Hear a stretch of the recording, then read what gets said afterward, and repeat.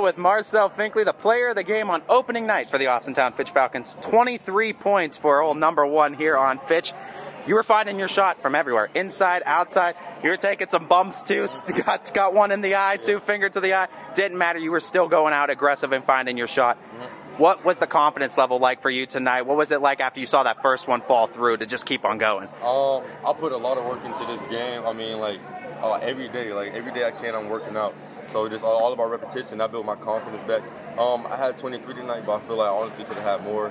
I missed a lot of free throws down the stretch, so I got to work on that more. But I think overall I did pretty good tonight. I think your defense as a team did really well today, and creating turnovers, and you guys really worked that press well.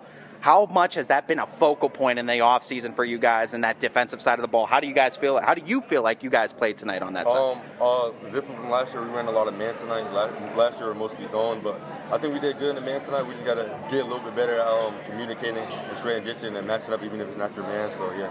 It seems like you guys are really good at sharing the ball. I mean, aside from your 23, I mean, you kind of had the hot hand tonight, but other guys were contributing and scoring. You had both the twins. Carter is obviously Carter.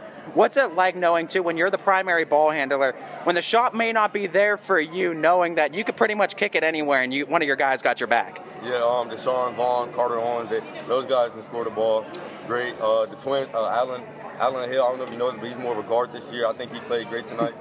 And got things to get better at. But yeah, I trust my teammates 100%. You guys got a nice win over a Federal League opponent. You got another one coming up now on Tuesday. How do you guys keep the ball rolling? National Perry played great. I wish we would play a little better, but they're a Federal League school. But we got Kansas Catholic. They were actually here tonight, so hopefully we got to prepare for them and get another dub, get 2-0. Got that Tri-C coming up. How good does 1-0 feel, Mark? It feels great. It feels great. We got a lot of work to do, though, so yeah. Marcel Finkley says he's got a lot of work to do, but he put in the work tonight. 23 points to help lead the Falcons to victory.